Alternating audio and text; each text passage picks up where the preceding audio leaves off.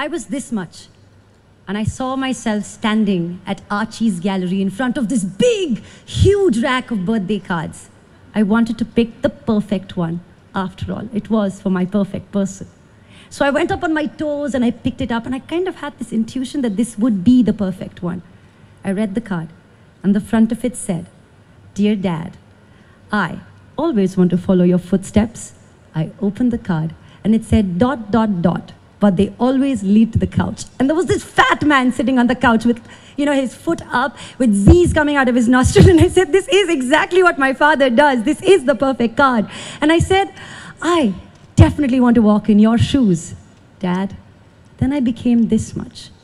And my mom walked up to us one day and said, I have decided that we are sending your father away to Dubai with a job. I mean, how could you argue that? Because this was the time when I had realized that my father had changed 6 jobs in 7 years, had overwritten checks, had dumped us under this debris of loans, and had gambled our money away under the pretext of having fun.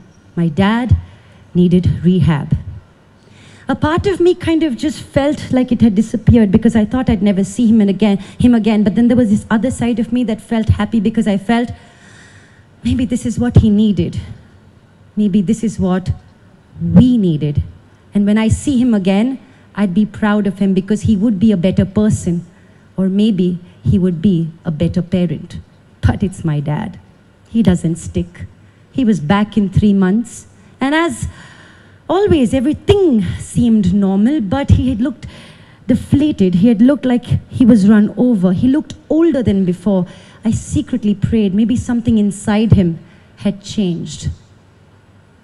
One day I invited him to be a part of an audience like this. I said, come, watch your daughter on stage, talking to strangers. You'll love it. Secretly, I wanted him to be a part of our family again. I got onto stage, and he could be anywhere. I looked around. The show started and was over, but he didn't show. We went back home, expecting him to be at home. Opened the door. No. Those were the days when we didn't have cell phones, so we couldn't call and double check with double ticks if he would be around and he had seen our messages or not. So we just sat and waited. And then finally, at 12:30, I heard familiar footsteps and the doorbell ring, and I had this anger from the bottom of my belly because I wanted to say, you have put us through so much anxiety, so much grief, and so much agony. I opened the door and I saw his face. His eyes were wet and his face almost felt like it was touching the ground. I just made way. He walked in and sat on the couch.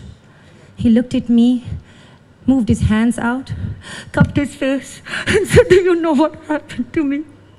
Someone stole my wallet. Someone took all my money away. I had no money to buy a ticket. I haven't eaten anything, and I have walked 12 miles. I said, Papa, it's okay. It's fine. It happens to the best of us. Don't worry. It's okay. Just get up, go take a bath, and just eat something. I saw his body lighten up. I saw a small, tiny smile as he walked towards the door to his room. I said, wait, did you just say you walked? He said, yes, why? I said, Dad, your shoes are sparkling black, and it doesn't have a speck of dust on it, and it does not reflect the story that you have just told me. And he said, stammering and loud, he said, don't talk to me like that. I am your father. And I went to Dubai and I learned how to walk. In that one moment, I felt I had forgotten everything I knew about my father. In that one instance, I felt this mountain of strength inside me. I took a deep breath and I calmly pointed at the door. And I said, you don't need to be a breadwinner to live under this roof. You know what you need to do? Not make a mockery of the people who love you. Work every single day to create a balance because we are the people who love you. But I think we've tried and you've failed. So please leave and never come back. I was 17. I asked my father to leave, and I haven't seen him come back into our home ever again.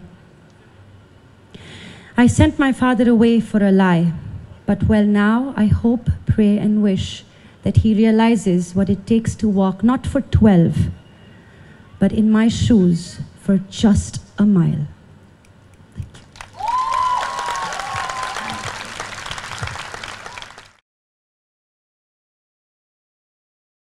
I look like a stern person, and I will remain stern if you don't like, subscribe or share our story and our channel. But if you do these things, I can be very friendly and give you a creepy friendly smile.